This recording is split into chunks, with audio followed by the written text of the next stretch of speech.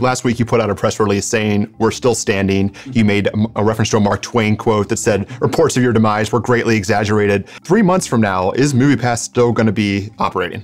Yeah, I mean, I'm definitely here. I'm not here to like embarrass myself and say yes, but we have built an amazing group of people who every single day are working hard to make sure that not only does this exist, but that we really fulfill our mission, and that's create a way for independent filmmakers to get their films seen on the big screen. One final point on this, and we'll move on, but what are the chances that you're not able to do this? I mean, you have made a number of changes just in the past couple of weeks. Lots of changes. Lots of changes. What are the chances that MoviePass can't stay afloat if you had to put a percentage to it? Boy, I just don't think that way. People could, call me naive, but you can't run a startup with all its challenges. And especially you can't be a leader if you have any doubts that you're not going to make it. Yes, there's lots of things that scare me, and lots of things that I'm always concerned about.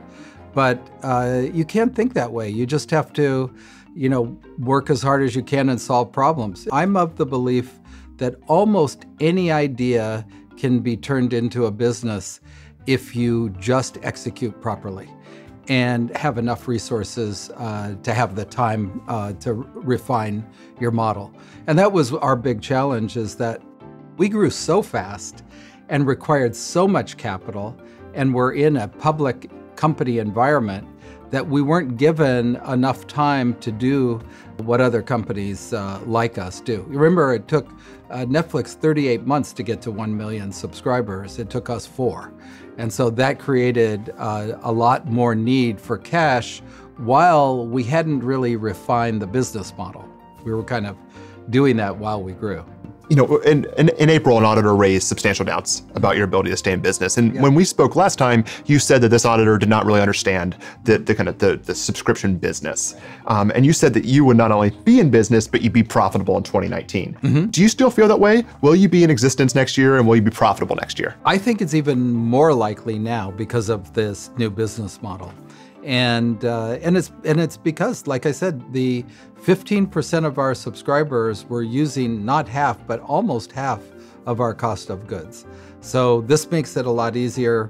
We will be in business, and I can't think any other way. Every day I'm trying to figure out how to make sure that auditor was wrong. And by the way, I remember going home after I had met Mark Randolph and talked about the idea of mailing DVDs to people's homes. I was so excited, and I told my family about this idea, and they said, "Dad, that's the stupidest idea I've ever heard." And it's those kinds of motivations to prove people wrong that oftentimes can get you through some of these tough days. This is from your Netflix days, your early days of Netflix when you experienced this. So do you feel that similar motivation now? I mean, when you're talking to your closest employees, I mean, are you kind of feeding off this negativity? I mean, is there kind of this feeling that everybody's getting it wrong? We will outlast them and be okay? Absolutely. It is the team is completely motivated to prove the naysayers wrong. And yes, of course, there's a chance we're going to fail. I think there's a Teddy Roosevelt quote and I wish I remembered it, but if you're going to fail really big, trying to do really big things. And I know that's not the right quote, but that's the sense of it. So everybody feels like we're on a mission. It's doable. It's really just a matter of getting it right and not letting, all these other folks trying to bring us down.